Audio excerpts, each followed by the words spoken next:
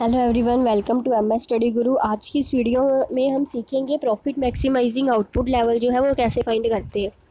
तो इस वीडियो को एंड तक देखिए ताकि ये न्यूमेरिकल आपको अच्छे से समझ आ जाए।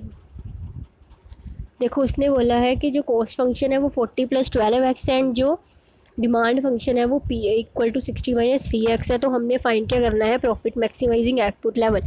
तो इस तरह का सम करने के लिए हमने क्या करना है, देखो उसने मोनोपोलिस्ट बोला है तो सबसे पहले याद करो मोनोपोलिस्ट का इक्विलिब्रियम कंडीशन जो है वो हम क्या करते होते हैं, M R equal to M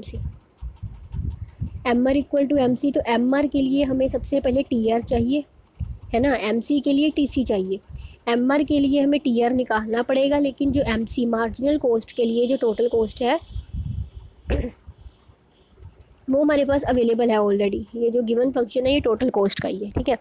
तो मार्जिनल कैसे निकालते हैं, टोटल की डेरिवेशन करके। मतलब जो मार्जिनल कॉस्ट है वो तो हमारी सिंपली निकल आएगी, इसकी डेरिवेशन करेंगे c = 40 + 12x की, तो एम सी आ जाएगी 12 with respect to x derivation करके।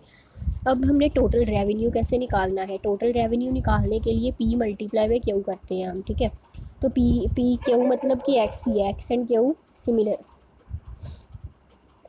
ठीक है। ये आ गया आपके पास 60x - 3x², ठीक है। ये टी आर आ गया 60x - 3x²। अच्छा, तो एम आर क्या आएगा, इसकी डेरिवेशन करके डेरिवेशन करेंगे तो आ जाएगा 60 - 3 × 2 = 6, ठीक है। ये हमारे पास एम आर आ गया। अब आगे क्या करना है, हमने एम आर भी आ गया, एम सी भी आ गया। अब इन दोनों को हमने क्या करना है, इक्वेट करना है। 60 - 6x = 12 - 6x = 12 - 60, x =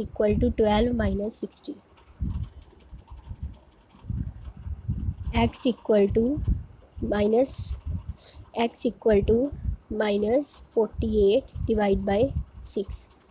माइनस से माइनस कट गया, 48/6 कितना आ गया, 8। उन्होंने से क्या पूछा था, output level profit maximising output क्या था, x था। x क्या आ गया, 8, मतलब 3 answer is a correct answer, ठीक है। तो इस तरह से आपने प्रॉफिट मैक्सिमाइजिंग वाला जो है न्यूमेरिकल सॉल्व करना है।